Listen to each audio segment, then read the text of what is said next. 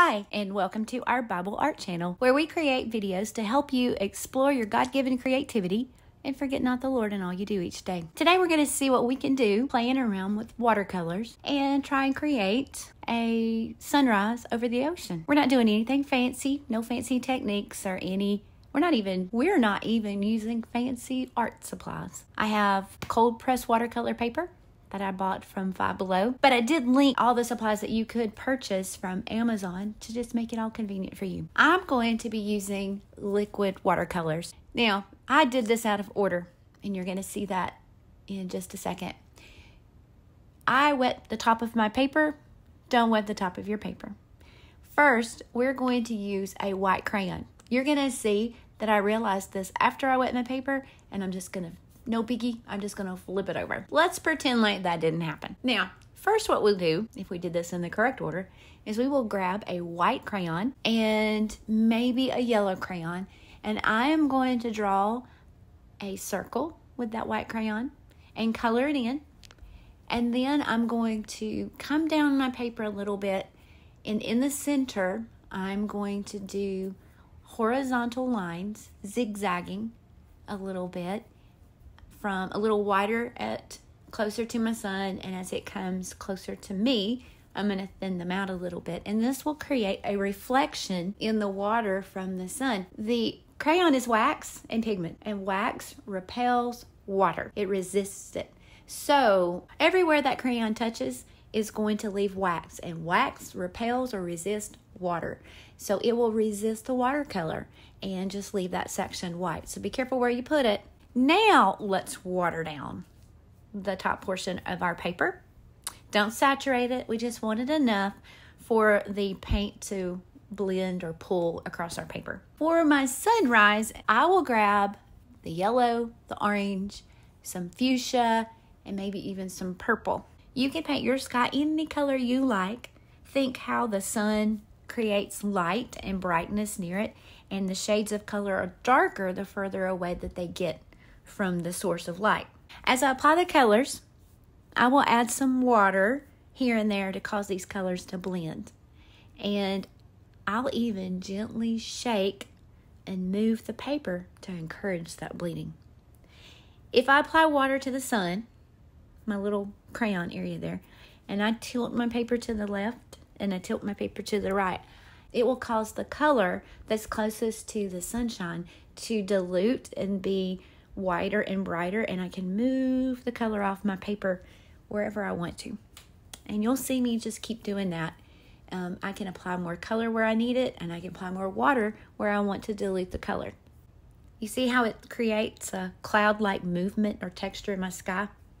I'm fine with that.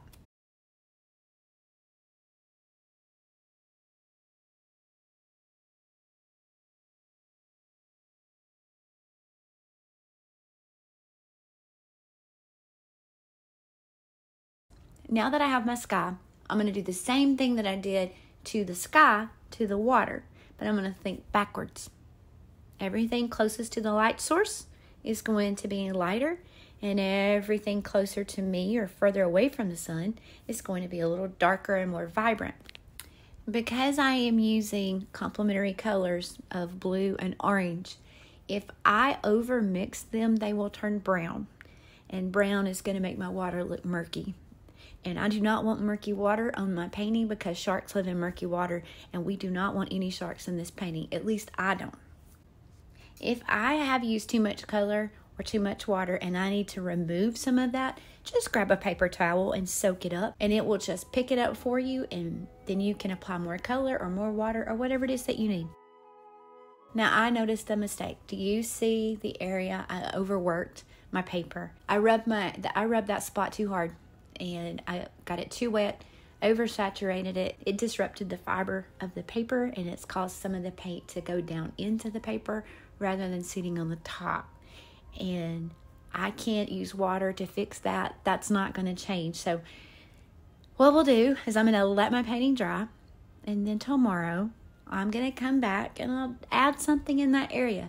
I could paint something or draw something, so I'll think about it. There are no mistakes in art. We just have creative fixes. I'll just make that mistake into something purposeful.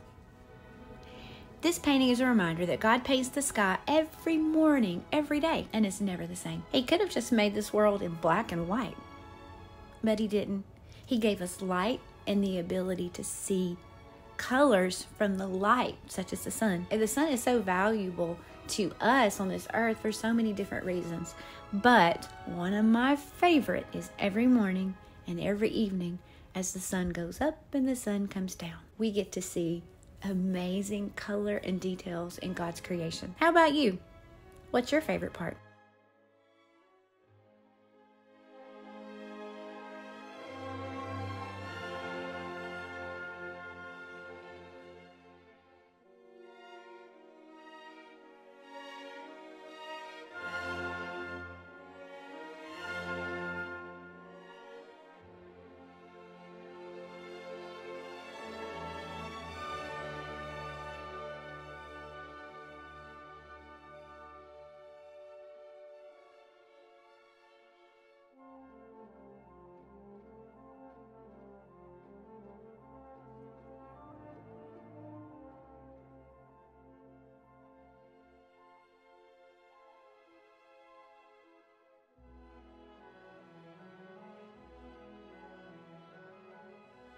All right, that is your easy peasy watercolor sunrise. Until next time, we hope that you enjoy painting with us, and most importantly, forget not the Lord.